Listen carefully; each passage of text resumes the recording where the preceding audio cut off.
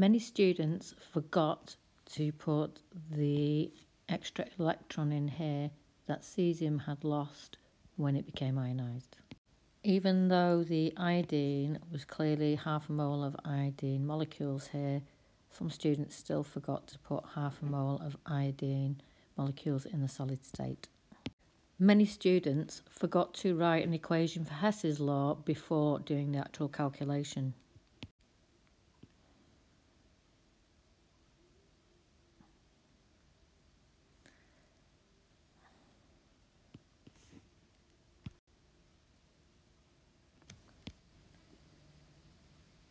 Root A, which is the only arrow going in the anticlockwise direction, which is here,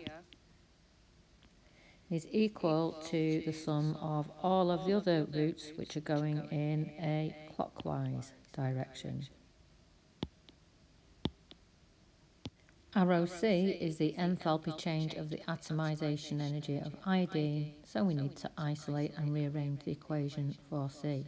You also had to know where these values here appeared in the Born-Haber cyclone, so let's put them in now. So it's wise to put the values in from the table and then underneath your rearrangement of Hess's law, put the values in from the table once you've applied them to the Born-Haber cycle. It's useful to give the final value a sign, so plus 107, because you're atomizing, which requires energy to break the covalent bonds between the iodine atoms in an iodine molecule. So here, the closer the experimental value is to the calculated value, the closer to a perfect ionic model it is. And therefore you can see there's only 3 kilojoules difference, so your answer would be that the bonding is close to a perfect ionic model. Some students here didn't realise that because you've been given the entropy data, you had to, as well as knowing the Gibbs free energy calculation, you had to know the equation for entropy change. It often makes sense to write the values below the equation so you're not making mistakes in the stoichiometry. So here you had to multiply the entropy value by a half because you're forming half a mole of iodine molecules. So when you carried out this calculation and show the calculation as well as the equation, so it's worthwhile remembering the units for entropy are in joules. So never get that this needs to be converted either to kilojoules in the next step. Students who remembered that delta G equals delta H minus T delta S, earned a mark. And then all you needed to do was substitute in the values. So many students lost marks because they forgot to convert entropy into kilojoules by dividing by 1,000. And because entropy now has a positive value, it's shown that it's not feasible at 298 Kelvin. This question was answered really well. I think a lot of A-level students have remembered this from the AS. But what they must realise is that the MZ ratio, so there's a lot of marks lost with this, when you're carrying out electrospray, is to remember that the actual value of the molecular mass is one more because it's picked up a proton, which increases its mass by 1. So the answer here should have been 555, because it's always 1 more than the mass because it's actually gained a proton. It's always good in a time of flight question to find out what information you have before starting the calculation. So down the side, it's always good to write down the variables and the information you have. So here we're trying to find the mass of 1 mole of molecules because we're asked to find the relative molecular mass. The mass that you'll come out with here is the mass of 1 single molecule that has been ionised. It was surprising the number of students that didn't realise that velocity equals distance over time. You got a mark for saying that. It was also surprising the number of students who weren't able to rearrange the k equals half mv squared to get mass on its own. So make sure you can do basic rearranging of equations.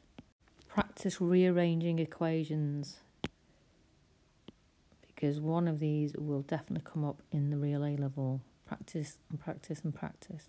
So remember, this is the mass of one single molecular ion. We're asking to find 1 mole, the mass of 1 mole of these ions. So the mass of 1 mole, the mass of one single ion, it's quite simple to do in your calculator, is this equation here. At this point, you decide, do I need to times by Avogadro constant or do I need to divide by Avogadro constant? Well, this is the mass of one single molecular ion, and therefore to get the mass of 1 mole of ions into kilograms, we need to be using the Avogadro constant. So if we times it by the Avogadro constant, we will arrive at the mass of 1 mole, the relative molecular mass of 1 mole of those molecules. So notice here, we've multiplied by the Avogadro constant, then by 1,000. This is to get the mass of 1 mole of molecules, and that's to convert it from kilograms into grams. So the relative molecular mass of this particular ion, 1 mole of these ions, comes out to 169.3 sig figs grams. Unfortunately, even though you were given a heads up that group 7 was going to appear on the mock, a lot of students had not looked at the reactions of the halide ions with concentrated sulfuric acid. So it's worthwhile remembering that as you go down the group of the halide ions, the reducing power of the halide ions increases, and the concentrated sulfuric acid, as it goes down, therefore behaves as an oxidizing agent. The halide ions are potentially reducing agents. The iodide ion is the most powerful reducing agent because its electron is furthest away, therefore least tightly held, therefore it can donate electrons much more readily. Therefore, in this case, the sulfuric acid is behaving as an oxidizing agent. However, because the fluoride ion and the chloride ion are so small, they're really, really weak reducing agents because they won't release that outer electron. So sulfuric acid cannot oxidize fluoride or chloride ions. It will simply have an acid-base reaction. When it gets to bromide ions, the bromide ion is a powerful enough reducing agent to reduce the sulfur in the sulfuric acid, and so is the iodide ion. All that's happened in this reaction is that the sulfuric acid, because it's a more powerful Bronsted-Lowry acid, forces a proton onto the chlorine, and that forms hydrogen chloride gas. This is entropy. And because hydrogen chloride is a gas, there is more entropy on this side, and that escapes as a gas, and therefore this reaction continues to move forward. It's the only reason it happens, and therefore the role of the sulfuric acid is as an acid. Either a Bronsted-Lowry acid, which is a proton or H+ donor. It does exactly the same with fluoride ions and chloride ions. Here you were allowed to have 2 moles of NaCl forming 2 moles of HCl and Na2SO4. So now as we go to bromide and iodide, because these are more powerful reducing agents, we now get the halide ion becoming the halogen and losing its outermost electron. Now, in order to deduce equations for these, all you need to know is that bromide goes to bromine, and that in the sulfuric acid, the H2SO4 is reduced from sulfur plus 6 down to SO2 plus 4. It's been reduced down from plus 6 to plus 4. So a way of remembering this is that you get brown fumes and a choking gas. So the sulfur dioxide is a nasty choking gas. If you know these two half equations, then it's quite possible to balance the overall equation without trying to remember the overall equation from scratch. So if we now write out the two half equations, once you're able to construct the two half equations, so remember that in H2SO4, you've got 4 oxygens on this side, so we need to balance by adding another 2 waters. We've now got a disparity of 4 hydrogens on this side, so we add 2 H plus and 2 E's. So you simply cancel out the electrons and add the two equations together. Choking gas isn't classed as an observation, but here you're getting bromine, which at room temperature or as it's warm, you would get brown fumes of observed. So in this case, the role of the sulfuric acid is an oxidizing agent because it itself has become reduced. It's gone from plus 6 to plus 4. And therefore the role of the sulfuric acid is an oxidizing agent.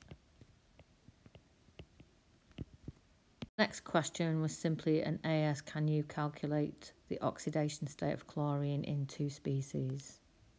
You know that the rules, hopefully, that sodium has got an oxidation state of +1.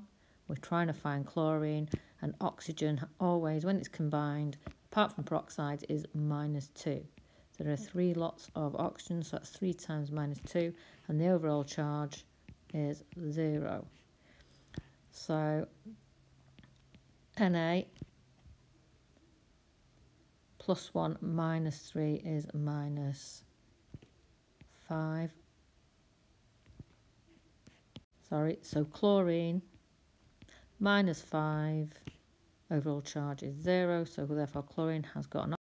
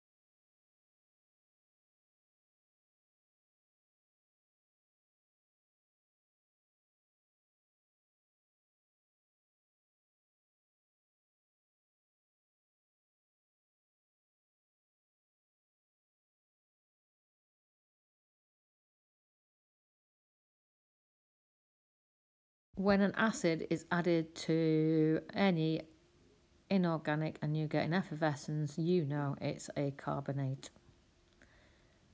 You added silver to it, so the other cream precipitate had to be silver carbonate. You are expected to know that silver ions are Ag+. So many students fail to write down the ionic equation, which must always have state symbols. However, in the mark scheme, you got away without writing the state symbols. You may have been forgiven for not being able to write the conversion of D into G because we haven't done complex ions yet.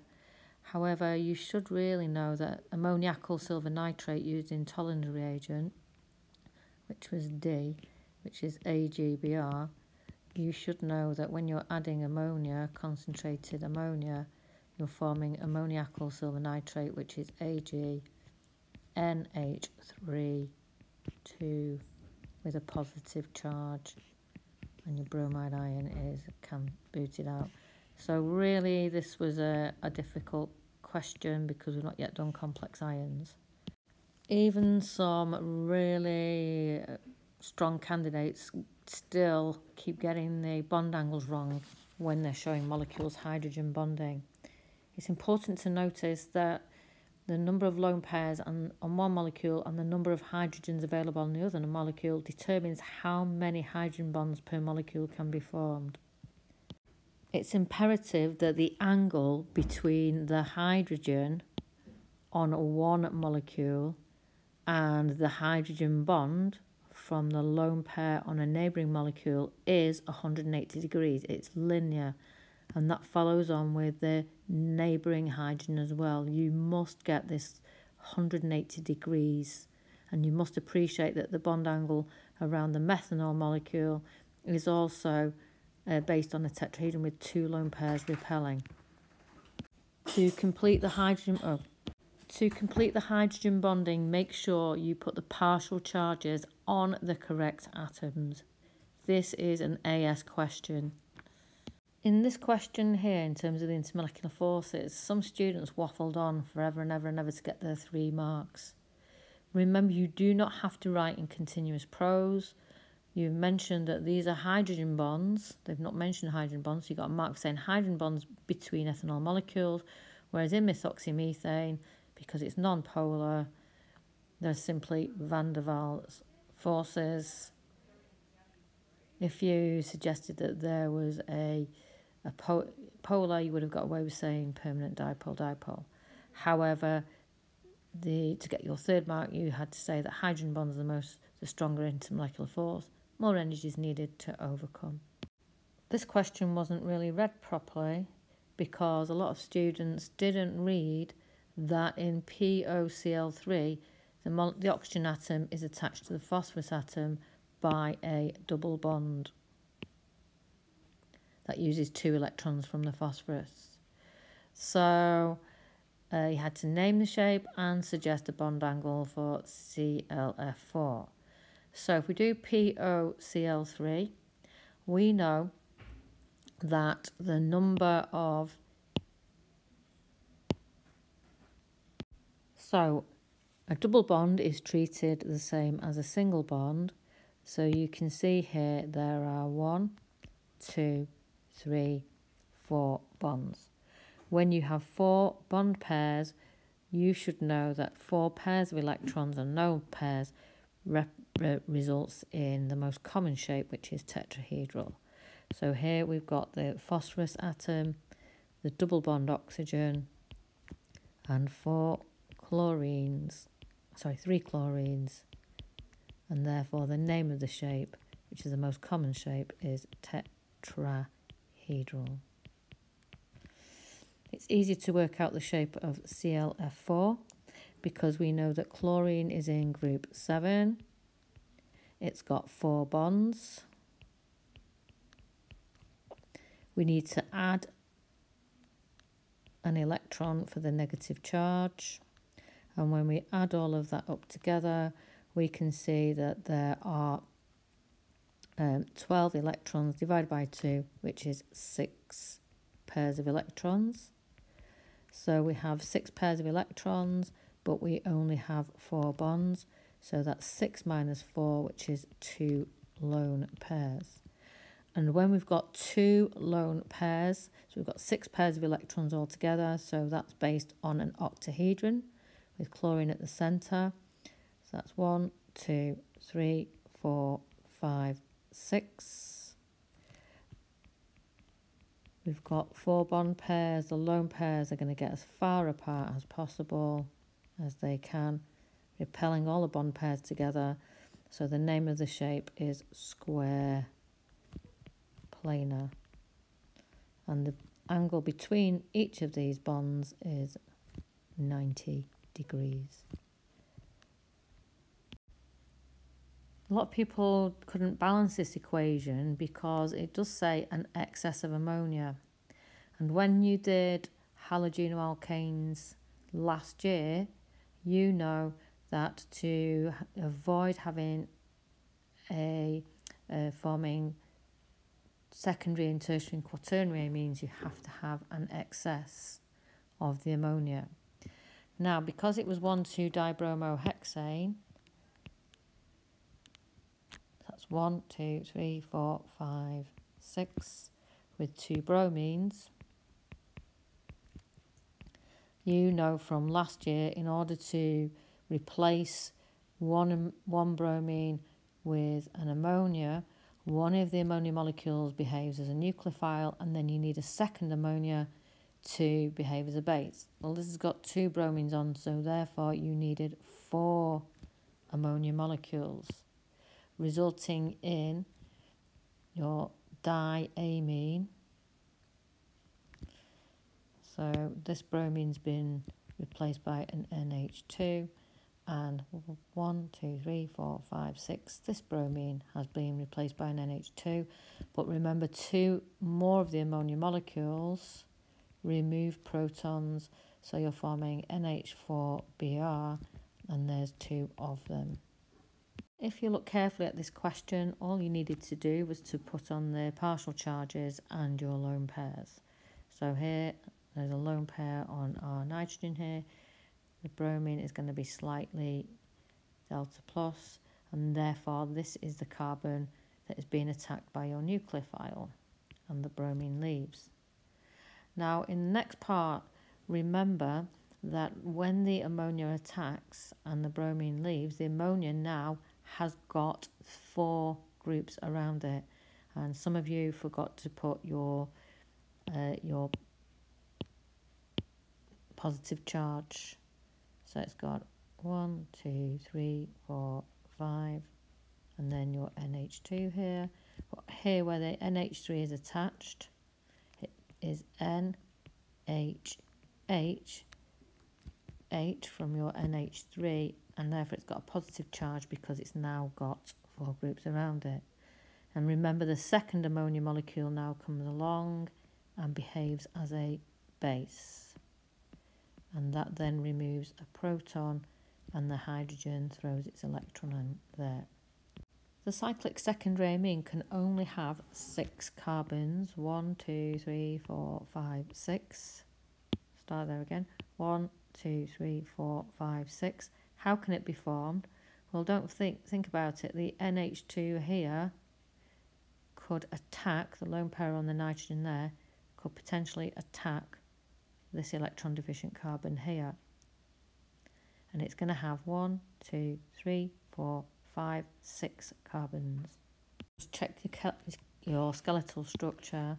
1, 2, 3, 4, 5, 6 carbons. It's a secondary amine because it's attached to 2 other carbons. So here again, you needed to remember from your AS and your A level that amines can be made by 2 routes. The first route is with, like the last one, with halogenoalkane and ammonia, but that's not a good preparation because you get secondary, tertiary and quaternary amines formed. So the best way is to use nitriles. Now, to convert to convert halogenoalkane into a nitrile, you have to state the reagent. You had to state the reagent. Cyanide is not a reagent. Cn- is not a reagent. You had to say either sodium cyanide or potassium cyanide. You can give the formula or the name, but a cyanide on its own is not a reagent. The potassium cyanide and sodium cyanide will dissolve in ethanol, and we need to dissolve it in ethanol, not water, not aqueous, because the water will also behave as a nucleophile. So the reagent is the potassium cyanide or sodium cyanide need to be dissolved in aqueous alcohol. They can't just be dissolved in water because that would act as a nucleophile. You cannot write cyanide, full stop. For stage 2, it's a reduction reaction as 4 atoms of hydrogen need to be added across the nitrile. The reducing agent cannot be NaBH4, but it can be LiAlH4, but the conditions mean it has to be dissolved in a non-polar solvent, so the condition is dissolved in ether. Or you could have had tin and conc HCl producing hydrogen gas. Very few students in the next question used illustrations. Even the brightest students here failed to use illustrations. It's so important that if you're answering a question on hydrogen bonding, intermolecular forces, explaining, comparing and contrasting, you draw diagrams of the molecules. Because the important thing here is to talk about the availability of the lone pair on the nitrogen atom. And you need to talk about the lone pair on the nitrogen atom, comparing both molecules, and it's more available in the stronger base. So the lone pair on the aminopentane, so draw the aminopentane, draw the nitrogen atom, show the lone pair. Again, students here failed to draw the structure of aminopentane, showing that on the carbon to which the nitrogen group is attached, there are 2 identical groups. So there aren't 4 different groups. So there is no chiral center. If you did write this, you would say you need 4 different groups, not molecules, 4 different groups around a carbon atom. And you can see here there are 2 ethyl groups on either side of the carbon. Here was a giveaway question. It was a bog standard empirical formula question. I'll walk you through it very quickly. So just to quickly walk you through the empirical calculation again, if you've got 100 grams, if 88.2% is carbon, then the rest 11.8% must be hydrogen. You then look at your periodic table to get the relative atomic masses. To get the amount, the number of moles, you divide the mass by the relative atomic mass.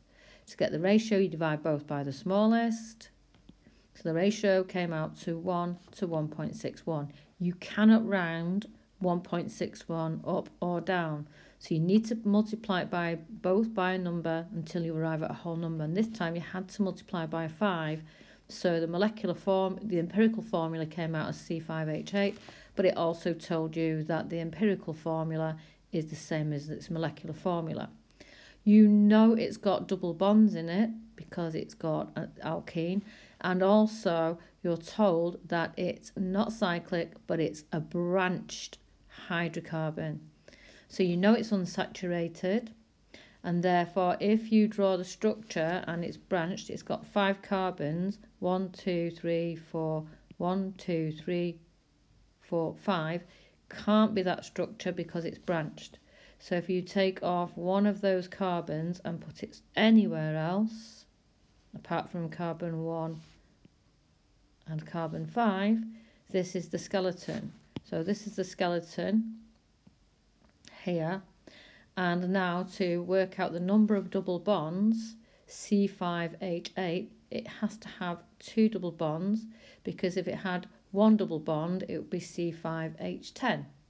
So C5H8 suggests it's got 2 double bonds, so any double bonds anywhere would have sufficed.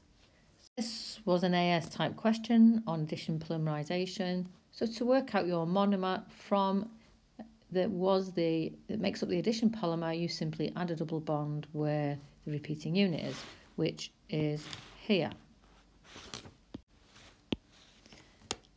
There. We can see that the stem of the name of this alkene is going to be bute because there are 4 carbons. You have a double bond between carbon 1 and carbon 2 and a double bond between 3 and 4. So the IUPAC name is bute 1,3-diene. In the prefix, A is used because after the placing of the double bonds, it's followed by a consonant. So buta 1,3-diene. If it had been a single double bond, it would have been but-3-ene, but-1-ene. But because there are two, you need in the prefix to put an A, because it's followed by a suffix, followed by a consonant. So we know that alkenes have geometric EZ isomers because of restriction of rotation about this bond. The repeating unit was therefore the entgegen, the E isomer, so here the priority groups are on the same side. So you needed to simply draw this structure again with the priority groups on the opposite side. This question is a common one comparing addition polymers to condensation polymers. To get the mark, you had to mention that the carbon single bond carbon bond in addition polymers is non-polar. It was no good just saying it's a non-polar molecule. You had to talk about the carbon single bond carbon being non-polar. At first glance, this question really baffled a lot of people because it wasn't in the usual AQA format where they give you the change in concentration and they give you the rate. In order to work out the rate, what you had to do was to use the initial concentration and the final concentration and then divide the change in concentration by the time to find out the rate of the reaction. So here you can see that we've simply worked out the change in concentration in experiment 2. So 2 take away 1.4 divided by the time. So there's your change in concentration divided by the time. So the units are moles per dm cubed second, and the same for experiment 3. Once you had the rates, it was then a case of just seeing how the concentration had changed from one experiment to another. So if we compare experiment 1 with experiment 2, the concentration of P has changed from 1 to 2. We've doubled the concentration of B, and the rate has gone from 1.6 to 3.2. The rate has doubled. So if you double the concentration and you double the rate, we know it's first order with respect to P. What we now need to do to find the order with respect to changing the concentration of Q, we need to look at changing the concentration of Q whilst keeping P the same. Unfortunately, there is no experiment where that happens. So if we look at experiments 2 and 3, the concentration of P has gone down by a quarter and we've doubled the concentration of Q. But we already know that it's first order with respect to P. What's happened between experiments 2 and 3 is that the rate has not changed. So the change in rate in experiment 3 divided by the change in the rate in experiment 2 is going to be proportional to the change in concentration of P in experiment 2 compared to 1. So you can see it's gone down by a quarter. So it's gone down by a quarter. And we know it's first order with respect to the change in concentration of P. So we'll put a little 1 there. Times by the change in concentration of Q. And it's gone from 1.25 to 2, it's gone up 2 times, and we don't know what the order is with respect to changing the concentration of Q. Since the rate in experiment 3 is the same as its rate in experiment 1, the change in rate is 1 because it's not changed at all. So a quarter to the power 1 is a quarter times 2 to the power x, because this is the order with respect to Q. Take this over to the other side. 4 equals 2 to the power x, and therefore it must be second order with respect to the concentration of Q. All students needed to do in this one was to write a rate expression looking at the information given in the question. So second order with respect to the concentration of R, second order with respect to the concentration of X, and don't forget the rate constant. So you were given the initial rate of reaction, you were given the concentration of R and S. So all you needed to do was rearrange it to get the rate equation and give the units. So it's a simple case of rearranging this to get K on its own. So take R squared, S squared below. So it's rate divided by the concentration of R divided by the concentration of S. Put in your values, and the answer to 3 sig figs is 2.00 times 10 to the power 4. Units, we'll just walk through the units quickly. So the units for rate on the top are moles per dm cubed per second, as given here. Units for concentration, moles per dm cubed squared times moles per dm cubed squared. Cancel out a moles and a dm cubed on the top and the bottom, so that now becomes moles per dm cubed. Multiply these brackets out, so that's moles times moles squared, which is moles cubed. dn to the minus 3 times dn to the minus 3 squared is to the 9. Bring that to the top, so you change the powers.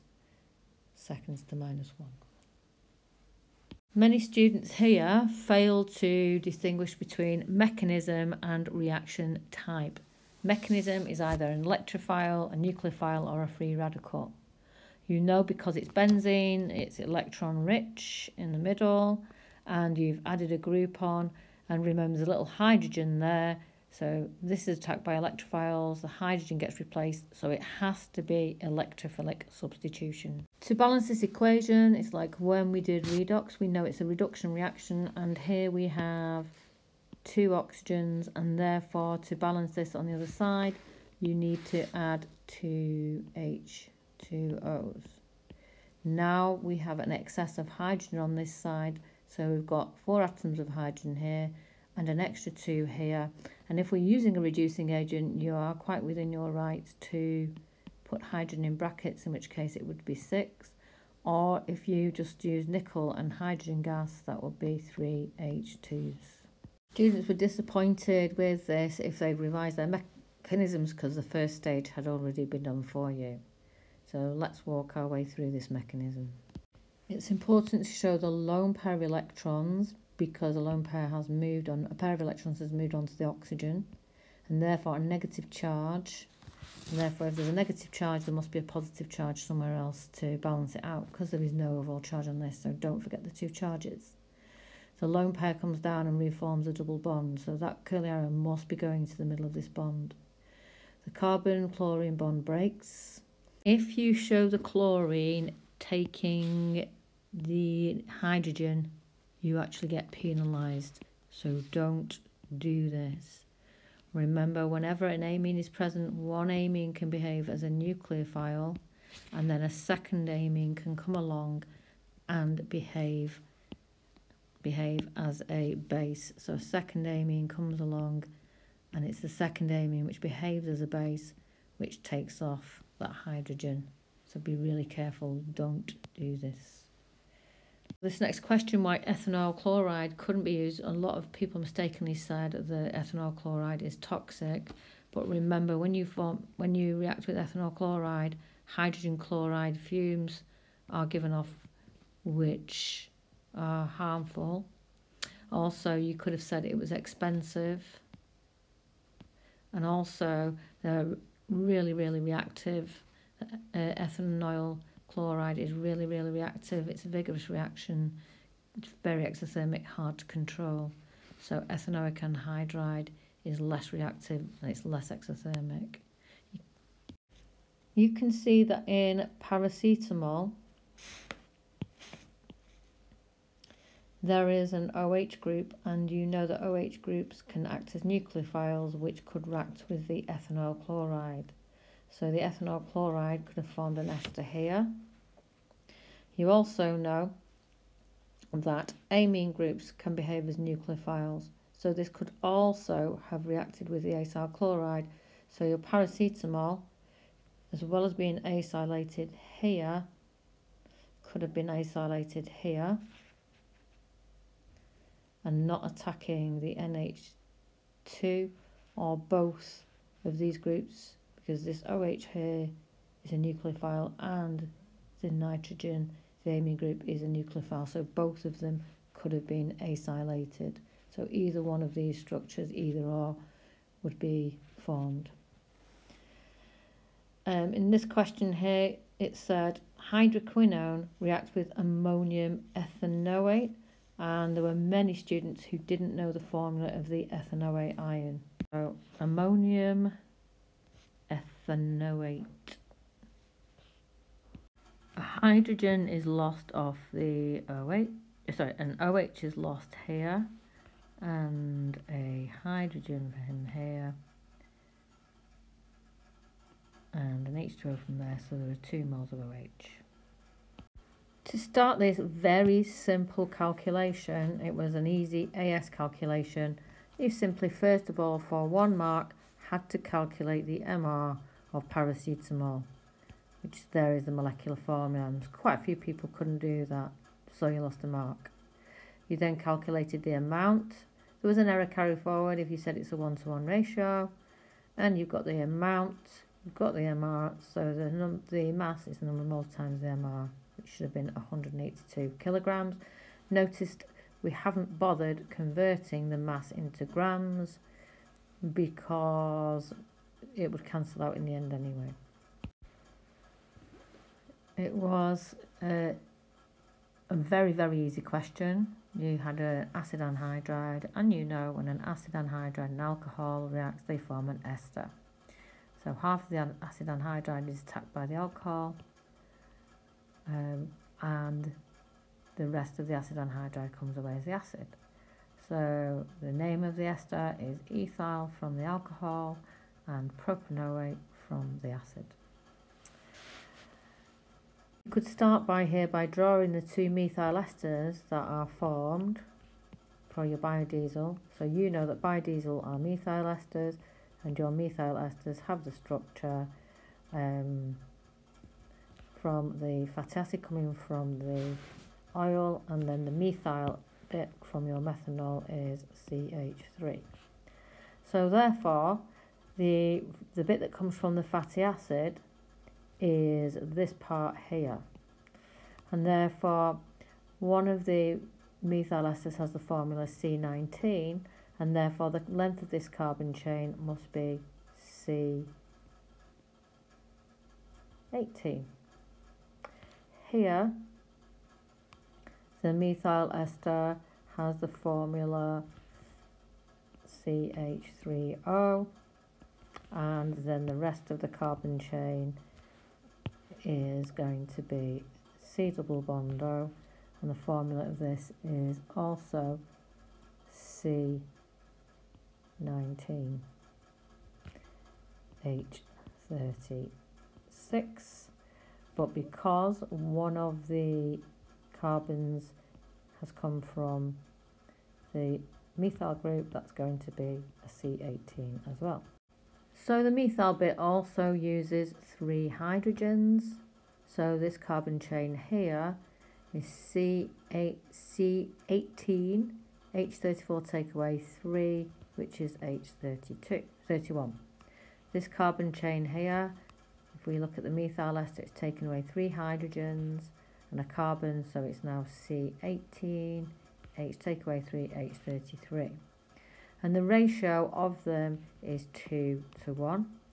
So we now can draw our our vegetable oil, because we know our vegetable oil is a triester, and our triester is always made up of a molecule of propan 1,2,3-triol, or as biologists like to call it, glycerol, joined to your free fatty acids, and these are the formula of the free fatty acids. These are the carbons and hydrogens. So they contain a C double bond O, so this is C18, so the rest of the chain must be C17H31, and there's 2 of these, So there's another C double bond O, C17H31. Finally, there is this methyl ester which must be more saturated. So that's C double bond O, and that is C17H33. The molecular formula of this compound has got 19 carbons, and already we've got 9, so all we needed to do was add the remaining 10 carbons to show what followed on. So this is carbon 9, and now we've got some double bonds at position 9 and position 12, and we've got 10 carbon, a chain of 10 to add on to here. So therefore, if we go from here as position 9, then at position between 9 and 10 there is a double bond. There is then no double bond at position 11, but there's another double bond at position 12. Now, if we look at 9 and 10, the priority groups are on position 8 and position 11. So they're on the same side, the Z isomer. The next double bond is between position 12 and position 13. And again, its priority groups have to be on the same side. So here, the priority group are the carbon atoms here, not the invisible hydrogens here. So if we draw that out in full, position 9 and 10, there's a double bond. There's nothing at 11. Position 12 and 13, there's a double bond. And the priority groups here are on the same side, and here both on the same side. This was an AS question and was a case of balancing equations. So we've got the ester and we need to completely combust it in oxygen, and whenever you've got a hydrocarbon or a carbohydrate, which this is, you're going to get carbon dioxide and you're going to get water. So working the way carbon 19, so we've got 19 carbon dioxide, we've got 34 waters, so we're going to need 34 over 2, which is 17 H2Os. And now we add up all the oxygens on this side. So if we add up all the oxygens on this side, this comes to 26.5 O2s. A carbonyl compound, if you look at your data sheet, has an absorption, an infrared absorption between 1680 to 1750 centimetres to -1. However, if you look at carbon dioxide here, you can see that the absorption is actually, so the double bond in carbon dioxide is at 2350. So not what expected. And that's all you needed to write, as long as you use the data book values and you read from the graph. The next question, how it causes global warming, you have to be very specific in mentioning that it's the C double bond O in carbon dioxide. So you had to mention the C double bond O bonds, it's the actual bonds, that absorb IR, infrared radiation, at 2350, and not like most organic compounds at this value here between 1600 and 1700. And the way, so you needed to mention again the range or the value which, or needed to quote, if you've not already, where it's absorbing. Now what you needed to do is that infrared radiation so you needed to say here that the IR radiation emitted, so remember it's coming from the Earth, don't talk about trapped, it's coming back off the Earth, it doesn't go back into the atmosphere, and then what does that do? It's transferred to other molecules.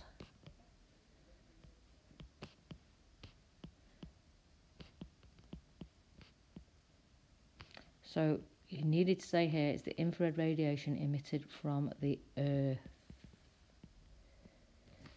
But the word you had to get in here, it's the bonds of the carbon dioxide that are absorbing the infrared radiation.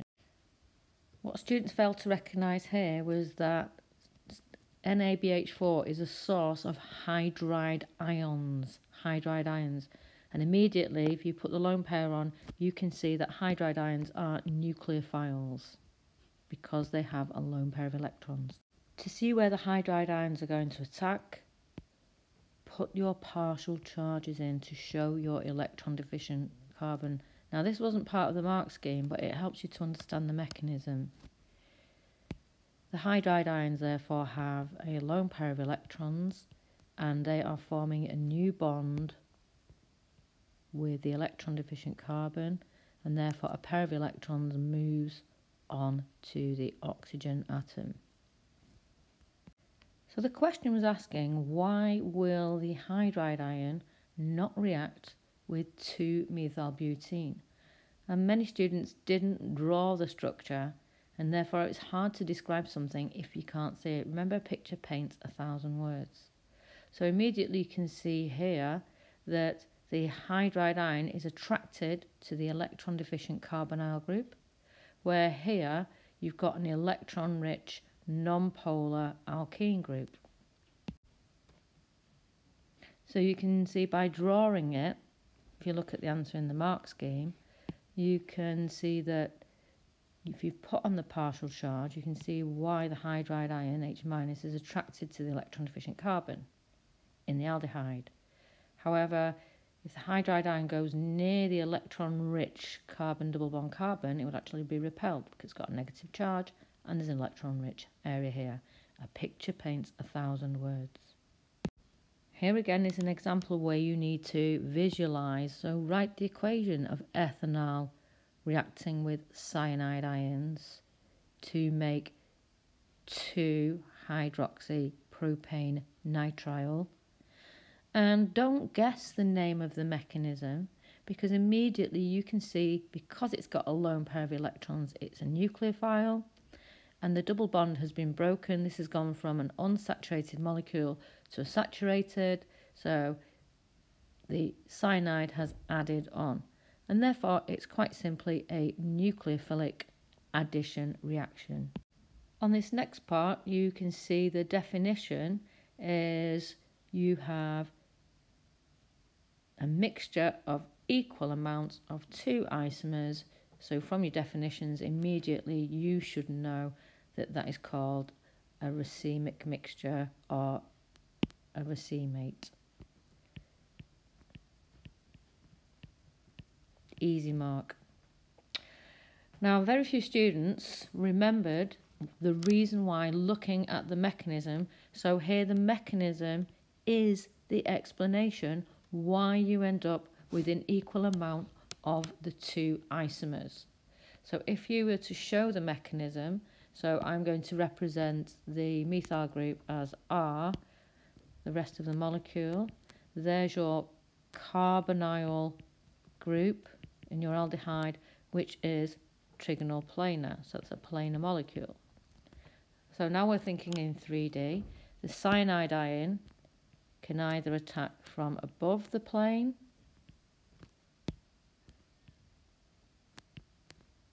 or the cyanide ion could attack from below the plane of the molecule.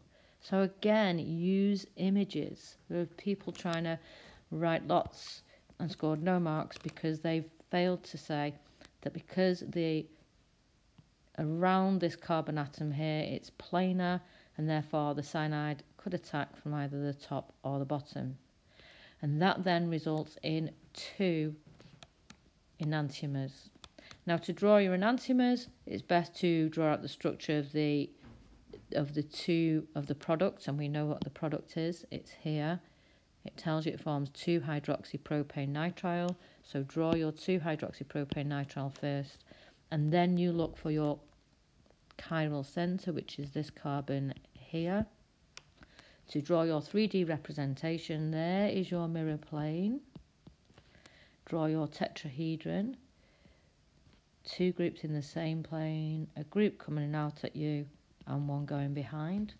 And therefore its mirror image is, so behind the wedge is always the dotted line because you can't see this group. So let's now go to the 2-hydroxypropane nitrile. We have a hydrogen, so let's put the hydrogen in here, and there's its mirror image.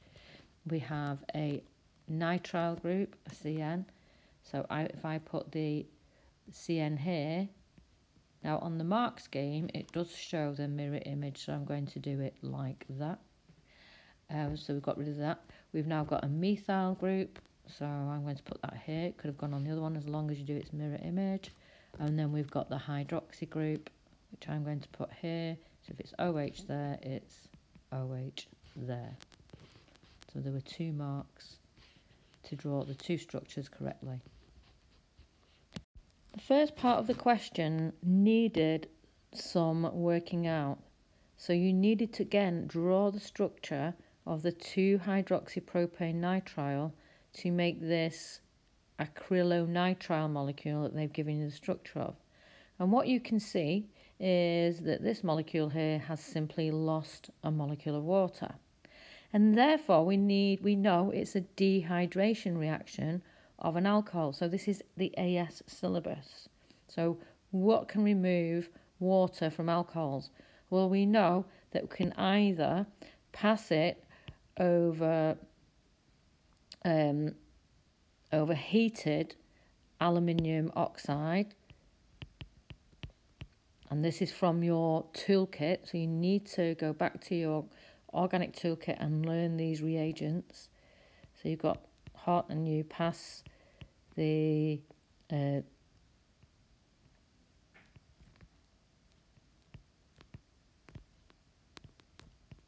need to pass your 2-hydroxypropane nitrile over the heated Al2O3.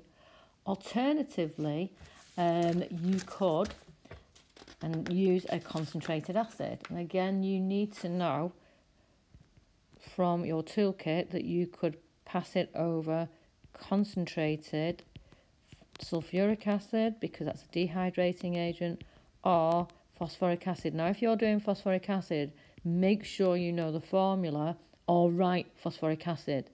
The students have lost marks because they got the formula of phosphoric acid wrong. So make sure you know the formula of the acid. So it's wise when you're writing the name, when you're writing reagents, write the name of the reagent. So here you can see that a molecule of water has been lost. So you didn't need this equation, but again, it's wise to write out the structures so you can see the difference between the two and that it's a dehydration reaction. Again, if you draw the structure of the acrylonitrile, the structure of the monomer, you can clearly see that to form the addition polymer, all you do is to pop open the double bond. This is 1 repeating unit. So to do 3 repeating units, you simply had to write this out another 2 times with your nitrile group going down. And your trailing bonds, because remember this is a polymer, so your trailing bonds here and here. This first question for your multiple choice was a bog standard Le Chatelier, and you can see if you want to increase the concentration of that, if you increase the concentration of the reactants, it will move to oppose the change and therefore increase the concentration of oxygen. It's going to move the system in this direction, so you're going to get more SO3 formed.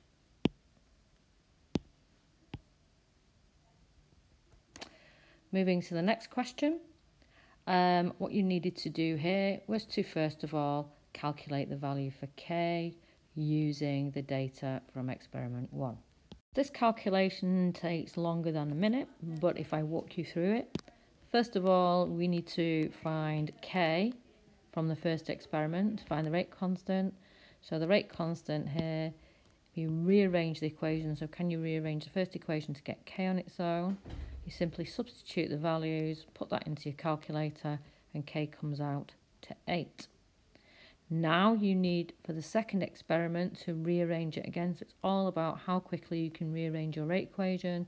So Q is the square root of rate divided by the concentration of P times K. So practice rearranging these equations. It's well worth it because it's a guaranteed mark. So there's the rate from experiment 2. There is the concentration of P from experiment 2, and there's K that we've already calculated. Take the square root of all that and it comes to 0.408. This next question will take less than 1 minute because you should already know that testing for carbonate ions you use an acid.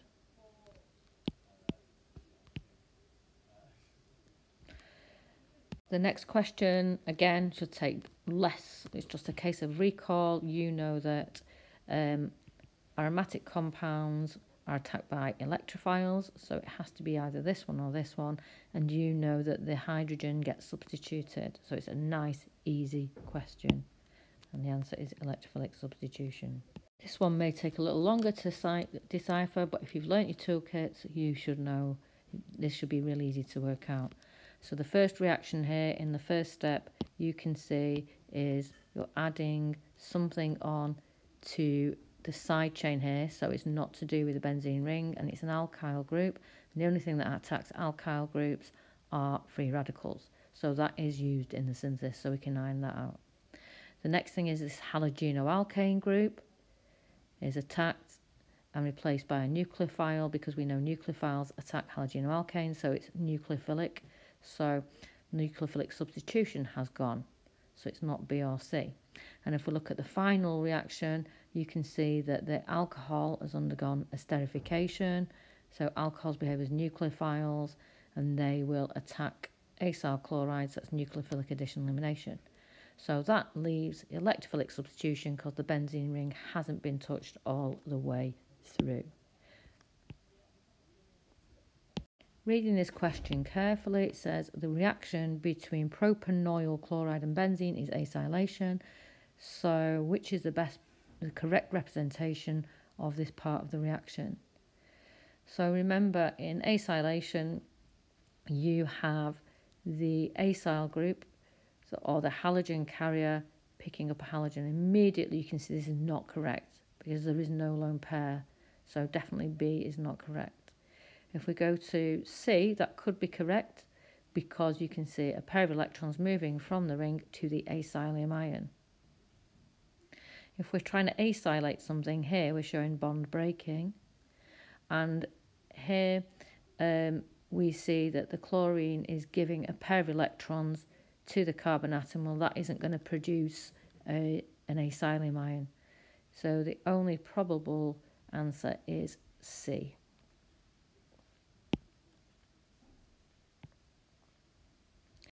With this question you couldn't guess.